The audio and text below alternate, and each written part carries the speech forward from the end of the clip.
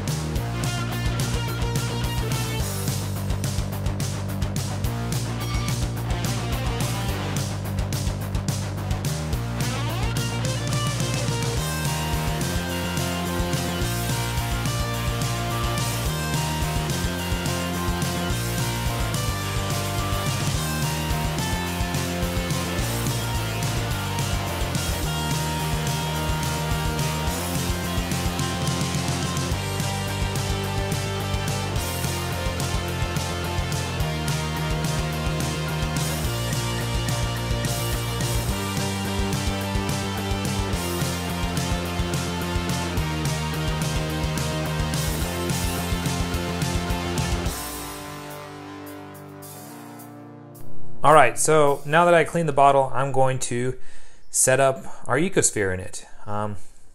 Yesterday, we went to the park and got some of the stuff to try to set up the ecosphere. In this jar, I've got some of the stuff I pulled from the watery area. And in this jar, I've got some of the stuff that I pulled from what looked to be like a dried stream bed.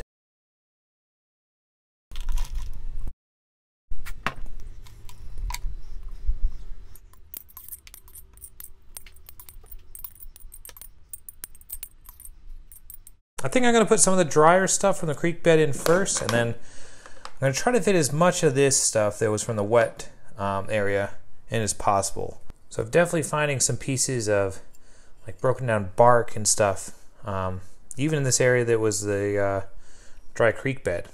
I could see some old leaves, pieces of twigs and stuff, so hopefully they'll add some good stuff in there for anything that might be living. Alright, so I'm going to add in some of the stuff from the watery area that I found now. I did manage to find one aquatic plant. I'm really excited about that. Alright, now I'm going to put the rest of the solids from the water area into here. There's definitely quite a bit of roots and stuff. Now I'm going to add some water. First bit of water I'm going to put a little bit into the containers that had water previously from the lake. So the water I'm using right now is reverse osmosis water. We just get it at one of those local fill up your own water jug kind of things. It's not good to use by itself when it comes to things like this, because the way it's filtered is pretty much going to strip anything useful out of the water. So here it is, all filled up and sealed. What I'm going to wind up doing with this is give it about a day for everything to settle, and then we're going to take a closer look and see what we can find.